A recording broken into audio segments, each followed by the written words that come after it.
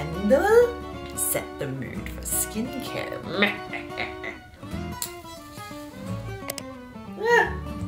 Let's start today's video. Okay, so lately I've been breaking out like a lot, and I think it's just a mixture of things. Like my sister is here, so we've been going out and eating a lot, which has thrown out my normal nutritional balance, and probably like things like sleep and stress and all of that combined can really make one break out. Here, I've got this like huge zit that I kind of just popped, lol. And I have another one here. It's like, it was really red. And I have all this kind of like chin breakouts. And as I'm reaching for my skincare every day, like going through different ingredients and things, I came up with this idea of to acid or to retinol. That is the question. Because the thing is, they're both really great exfoliants, but I use them for very specific reasons. And I think a lot of you, like no matter how many videos you seem to watch, or even however many videos we seem to make, it's still kind of confusing. So today I thought I would share the biggest differences between the two and how I approach using them, and kind of when my favorite products that I've used for years now, but also introduce some new products because I think there are so many new up and coming brands and products. And before we start, I want to thank Creamy Skincare for sponsoring a portion of this video, because you are going to be so excited with the picks that I have to introduce to you guys, because it's truly exciting when we come across, affordable but also really effective skincare. So let's take a little sip and begin.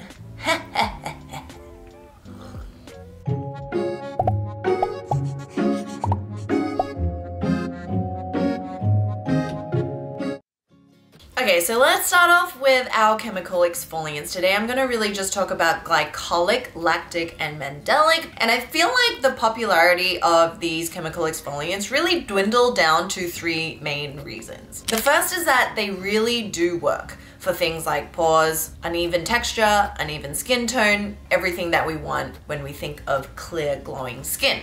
But the confusing thing is they come in all different kind of shapes, sizes, percentages, and formulas, which leaves us really thinking like, what the heck, where are we supposed to start? And the third thing really follows on from that, which is it affects people's skin differently. So, we could be all using the same product, but it'll affect our skin in a completely different way. Sometimes it's too strong, sometimes it's not strong enough, sometimes it gives us redness, sometimes it doesn't, and we're just like, okay, what is going on, right? So let's simplify it. So what is the definition of exfoliate? Exfoliate, a verb, come apart or be shed from a surface in scales or layers. It helps the skin's natural cell turnover rate to speed up just enough to keep the dead cells from clogging up our sebaceous follicles or our pores, because if and when they are filled, it can easily lead to blackheads, whiteheads, and acne.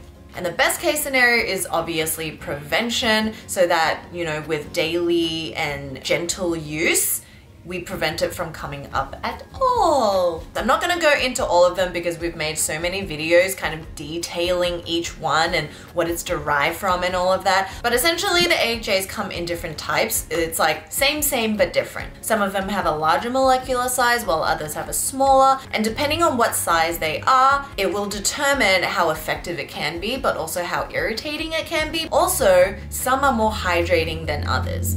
So the ways that I've used and approached chemical exfoliants over the years has changed a lot, because my skin itself has changed a lot. So before, 2 to 3 or even 4 years ago, my skin used to be much oilier and it was way more volatile in the way that I would get breakouts. Sometimes I didn't even know why. And then at the time, my routine itself had a lot more different ingredients. Like I was playing a lot more with glycolic acids and stronger acids, but I look back now and there was just like a lot more going on with my skincare, but also my skin. And I don't know is it the chicken or the egg, right? Like sometimes we use too much skincare and overcomplicate it, which is why our skin kind of freaks out. But also sometimes it's like our skin is freaking out, which is why we're using a lot more different things to try and combat. So I don't know really which one it was. Back in the day, I used to have at least like 2 chemical exfoliants in my routine at one time. And I was really still just kind of figuring out my skin. But now it's like I can go weeks and months without ever really needing a chemical exfoliant until I kind of look in the mirror one day and I'm like, oh, I'm feeling a little bit patchy or a little bit like dull, and then I'll reach for it. So it's kind of like, instead of it being a staple in my routine and chopping and changing, it's now kind of like I approach it more as a boost and a weekly or bi-weekly reset. Which then brings me on to the next part, which is my 5 telltale signs of when I do reach for it now. So the first one is when I start realizing my forehead here, it like gets really rough and bumpy, but it's nothing that you can like physically see. At any time when I run my fingers over my forehead, it's really rough and uniformly rough. It's like all the pores have been filled. It can also be a little bit dry. And sometimes I only realize like after I put some CC or BB cream on it or even foundation, I'm like, yeah, this does not look smooth.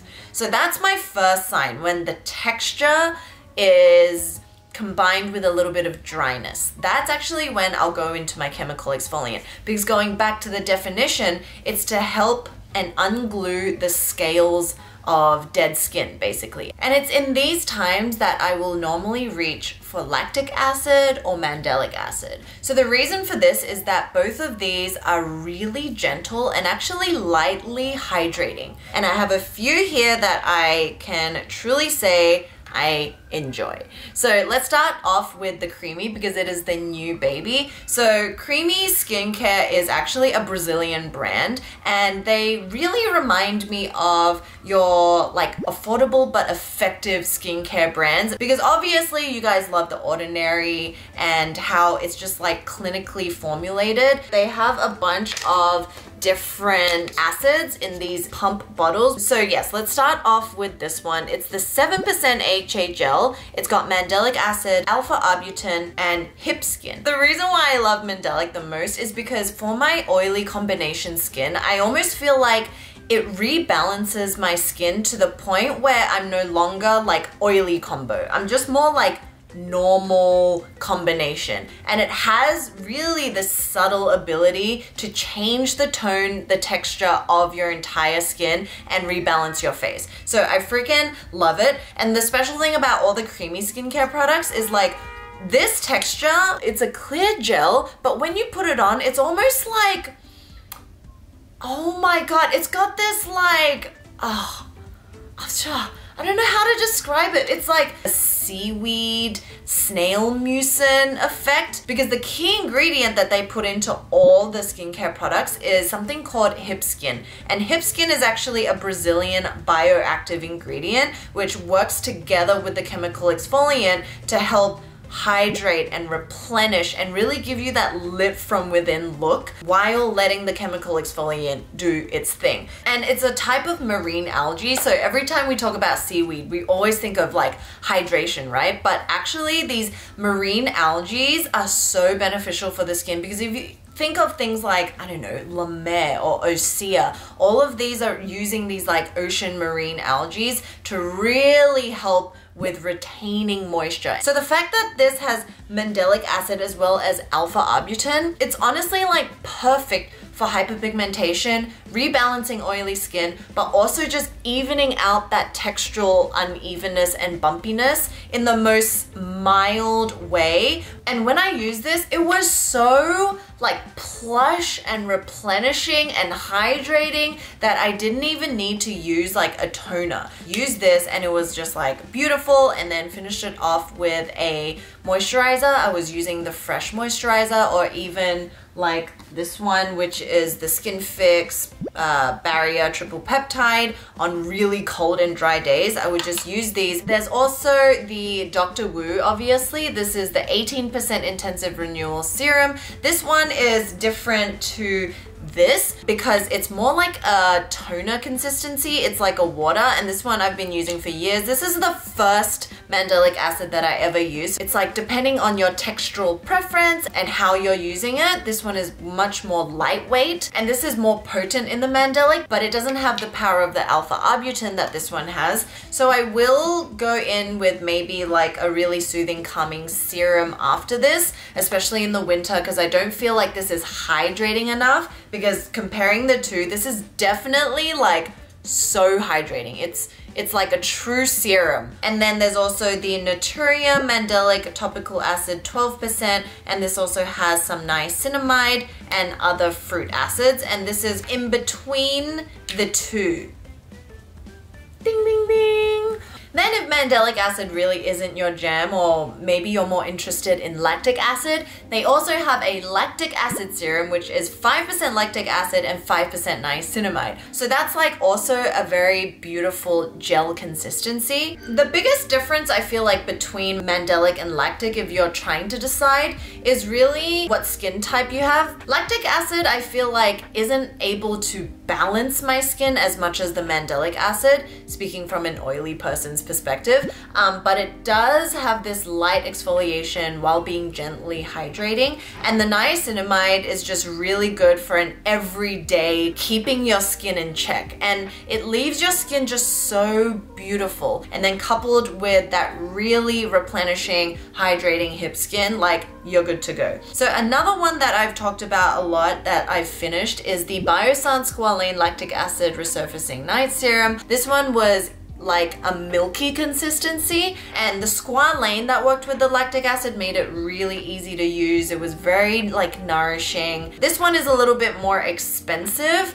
and for that reason I think that's like a barrier to entry, because Biossance products are a little bit pricey. And another lactic acid that I've tried is the Drunk Elephant Protini Powerpeptide. So the Protini Powerpeptide is probably my favorite of the Drunk Elephant line, and this one I actually realized when I put it on, I did feel a little bit of tingling. I don't know why. But the only gripe I have with Drunk Elephant obviously is that it's way too overpriced for my liking. So the second scenario or telltale sign that I reach for AHAs is kind of after my hormonal breakouts. Like I'm dealing with like, you know, there's this ring around pimples after they dry out, and I'm just like, oh my God, what do I do with this? I'm like, do I pluck it away? Do I like scrub it away?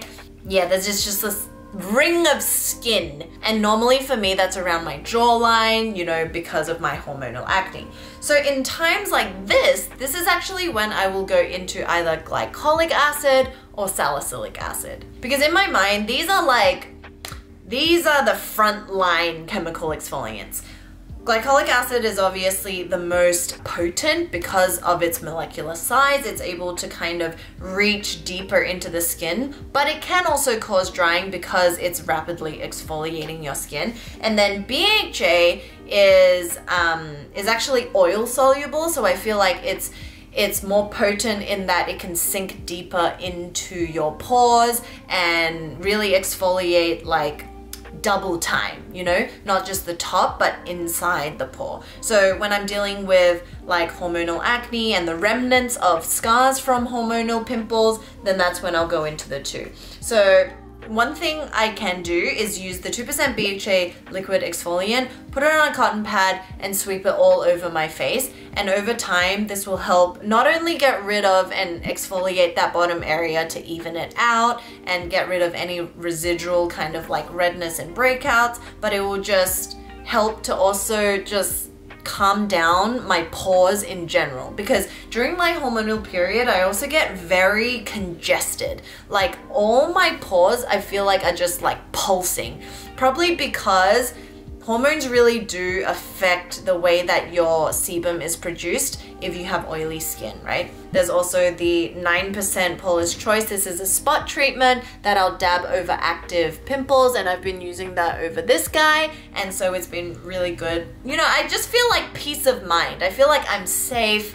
I'm nurtured, my skin is like, you know, being healed, and I love this. So if you're looking for an affordable option, you can find so many of these kind of like 2% BHA spot treatments. This is the Bliss Acne Spot Treatment with 2% salicylic. Ding! Also really good. Now, Glycolic, it's been a long time since I've used a glycolic acid toner. So there's the 8% Peter Thomas Roth that I used to use, and that was really good at just like really evening out my skin, like for texture, for tone. But yeah, I haven't used that for a while because I just haven't needed to. And then this one from Creamy Skin, oh my gosh, I was actually shooketh to find out that this is actually a 10% glycolic acid and niacinamide moisturizer. Now guys, this shook me because I've never come across a glycolic acid moisturizer before. All the time, glycolic acids are either in a toner or a serum form, and I was like, holy crap, this actually makes sense, because if you're thinking about how to formulate effective skincare for sensitive skin, or for, you know, in the most gentle way possible, like this makes the most sense. It's like by the time you're moisturizing, there's actually already a buffer. And because moisturizers contain more emollients and humectants, it makes using a glycolic acid so much easier so that it doesn't irritate. And it is, once again, beautiful.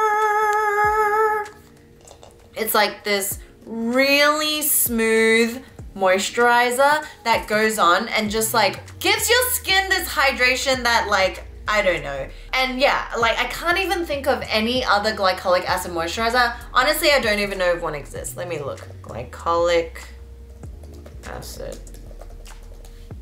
Yeah, there's like nothing exists out there like this. I'm just like shooketh. And the Bliss pads I used to use back in the day, and they were like spa strength. Basically, they were the highest percentage of glycolic acid before it goes into like a treatment or a spa grade, you know, where you actually have to go to someone to help you do that. I remember using those pads and it was just like, it was like a shovel through the snow. You can see it's physically brighter, but obviously it comes at a price because it can be very drying, and it's not something that you would use every day. Because I remember after I used it, it was like there were little fire ants walking all over our skin. Like you could feel it. And there's also this Saturday Skin 10% glycolic acid, and it also has like a complex of 7 different types of ingredients that work together to make sure your skin isn't overly like dry. And I actually enjoy this a lot too. It's a toner, but it's slightly viscousy, and you can use this maybe like 2 to 3 times a week with a cotton pad and just swipe it all over your skin. Okay, so the next kind of situation is when I start like seeing little sebaceous filaments under my lip here. It's really weird, right? Like if you also go through this. Or my nose area is quite crusty and there's just like a bunch of random stuff going on. Normally when this happens to my skin, I'll actually reach for an AHA BHA mask. So my 2 favorites are the Paula's Choice 25% AHA and BHA mask, and the Peach and Lily Super Reboot mask, the beautiful like turquoisey one. Also don't have to talk much about it. Those are my 2 go-to every time I feel that coming on. Now the 4th kind of telltale sign that I'll go towards chemical exfoliant is when my pores seem a bit more filled. Okay, so this comes twofold. You can either prevent them from even happening through daily use of gentle chemical exfoliants, but sometimes we don't do that, and sometimes we just wake up and our pores are filled, right? So in that case, that's when I'll go to BHA, because once again, BHA is oil soluble and it can go deeper into your pores to kind of unstick that glue, reduce it, and yes. And then the 5th and last kind of main situation I find my skin in is just general unevenness, texture, and color. And I find that if it's uneven in texture and complexion, it's normally because I haven't hydrated my skin enough. So that's when I would also amp up my hydrating like toners You can use like calming, soothing ingredients like calendula, lotus flower, mugwort, or centella asiatica, and things like hyaluronic acid. Just load up on your hydrating ingredients. But also mandelic acid and lactic acid can really help with that. Okay, wow, that was a lot, guys. I feel like I spoke for an eternity, but I just want to share with you guys that's kind of how I tend to approach what ingredients in what situation. So, now, moving on to the ultimate anti-ager, basically can do anything exfoliant, which is retinol. Okay, so once again, we've made quite a few videos on different types of retinol, you know, how to use retinol, because this one is really confusing. So personally, I didn't used to use retinol as much, but after using a bunch of different types of retinols, I really think it's in its own kind of like league in being able to control the sebum production, which therefore helps with controlling your pores and making it look minimized. And it actually really comes down to two things.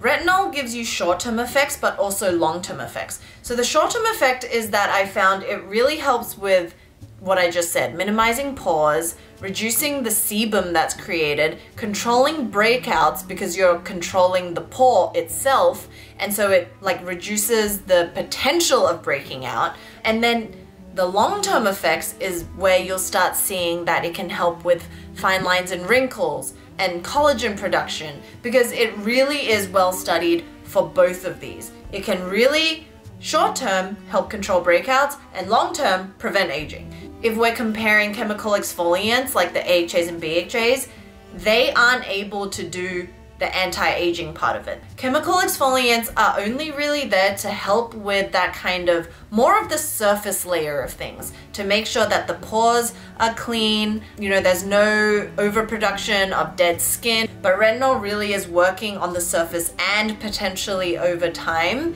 with repeated use, like in the dermis layer of your skin. But with all good things, right? Because it can be really finicky to use, and there's so many different types of retinols. I first started off with a 1% and I didn't know that 1% was gonna be so drying. 1% is a lot, let me tell you. So if you're just starting out, I would highly suggest you use something that's like 0.1 or 0.2. And then there's all these different types of derivatives. So I would say if you're first starting out, look for micro-encapsulated retinol. So micro-encapsulation means that it's basically like encapsulated. And what this does is help with the degradation of the retinol itself. It helps to prolong kind of like the shelf life of your product. But on top of that, it helps with sensitive skin types because it's a slow release of it. You can imagine it like instead of it being a jet, like a jet hose into your skin, it's more like a friendly sprinkler that releases over time. So especially when you use it at night, you know, you want it to work throughout the night. And so microencapsulation is, I think, the best delivery form of a retinol. And it's probably one of the best ways in preventing irritation. So that's my like biggest tip. This is the Adapalene 0.1% different gel. The reason why I love this is because it's so affordable. It's under $15 and it really just does the most, and it's like a very lightweight gel serum consistency. But guys, handle with care, because Adapalene is like, it's the real deal. This is like the first time it's available over the counter. So with something that's so effective, you really gotta like pace it out, like use it slowly. I had a friend who was just telling me like he was using it and it was so great at just like abolishing the breakouts over like 1 to 2 days. He was using it constantly and it completely dried out his skin, and then it freaked out, and then his whole face was red. The instructions does say that you use it consistently and you use it every day, but at the end of the day, you know your skin best. So just like use it moderately at the beginning and really find a good moisturizer, and don't use any other chemical exfoliant when you're using your retinol. So to me, it's like pick one or the other. Chemical exfoliating days are chemical exfoliating days. Retinol days are retinol days. And the two are mutually exclusive. I'm honestly not freaked out enough about anti-aging to consistently be using a retinol yet, but maybe when I start seeing more, I don't know, fine lines and stuff, but I think it's because I'm so chill about fine lines. I'm like, it's part of life. That I haven't been doing that, but there will be a time. If you're just getting into it, find a retinol moisturizer, because once again, like the glycolic acid moisturizer, it creates a buffer so that your skin isn't just like absorbing all this like potentness all at once. Now, thankfully, there's a lot more like affordable retinol products as well. So this is the Bliss Youth Got This Pure Retinol Serum. It's an advanced skin smoothing serum. They also have a moisturizer, so that's something to check out. I personally haven't used both of them yet, but Deb, one of our beauty editors and our writers, has, and she really loves it and hasn't experienced any kind of like peeling or drying effect after using it consistently. And I feel like Bliss is really just a really great brand that's also affordable. The more potent ones are obviously Paula's Choice 1% Booster, and there's also the Drunk Elephant A Passiony Retinol Cream, which is also 1%. So I haven't used this one, but let me know what you think. I just know that the Paula's Choice 1% used by itself can be too much or too overpowering. So I would say if you're interested in that one, mix it in with a super simple moisturizer that's just like full of ceramides, you know, peptides and things like that, and it can be awesome. So yes, for those of you who want to try out retinols, go low, go slow, and use it once a week for about maybe 3 weeks, and then build it up to twice a week, maybe 3 times a week after, and just use it at night. Like with chemical exfoliants, I would say you can definitely use it during the day as well as at night, but for retinols, I highly recommend you only use it at night, because you could really be opening your skin to a whole can of worms with things like photosensitivity, increased irritation because of UV, if you're not properly like protecting your skin with a sunscreen. You'll actually be putting on the retinols to create more damage to your skin because of the sun, you know? So you don't want to do that. Those are basically my biggest tips. I hope that helps, guys. Let me know your questions below. And I'm thinking we're gonna start a challenge to follow on from this video on our community. So make sure you've checked out our community. That's where we go in depth and share all the juicy details of everyone's personal experience, whether it has to do with skincare, you know, nutrition, lifestyle, like mental, like health and relationships or anything like that. We have book clubs, we have movie clubs, and I really highly suggest you guys check out Creamy Skincare and all their products that are just newly coming to the US. I'm so excited and so thankful that we can work with them and really bringing you guys more information and more awesome products to discover at an affordable price. Like, what more could we want, right? I hope this really helped you guys on your journey. If you're going through skincare struggles and trials and tribulations, just know that you're not alone and it's okay. Like, every day is another learning process, and it should be really fun because we're doing this all together. And just know that even though things for everyone else out there might seem perfect, we all go through the same things, you know? Look at this guy, but who cares? And the more we can learn and understand the whys behind things happening, the more kind of like at peace and chill we can be, so that, you know, we don't further stress ourselves out for no reason. Yeah. So, hope you enjoyed the video. Give it a thumbs up and subscribe if you haven't already. Thank you so much, and I'll see you guys very soon. Bye! Ding, ding, ding! To chemical exfoliant or to retinol? That is the question. Cannot take myself seriously, okay.